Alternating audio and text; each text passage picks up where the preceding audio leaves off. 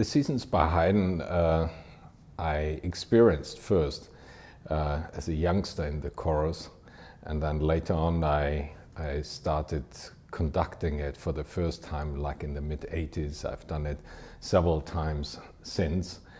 And what I find so extraordinary about this piece is it's from the late time of Haydn's life, and he was complaining at that time that he couldn't sleep because he had still so many musical ideas.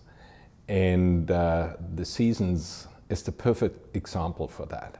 He has endless ideas to portray that cycle of the year, which of course means also the cycle of life.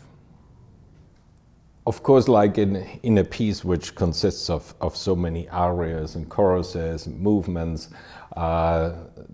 it's difficult to pick favorites.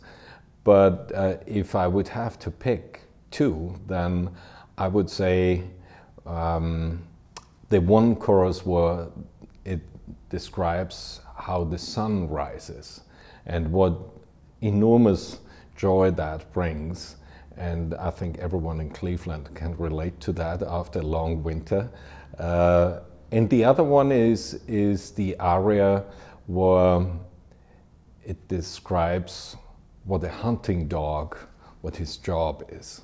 And I find that musically so witty and so descriptive that you actually can really picture with the dog sniffing and walking around and running and standing still, and it's all in the music. I love that. The last time the Cleveland Orchestra played this piece was 15 years ago with me, still being guest conductor at that time, and the relationship has grown enormously in those 15 years, and so we start rehearsing from a different point than where we were 15 years ago.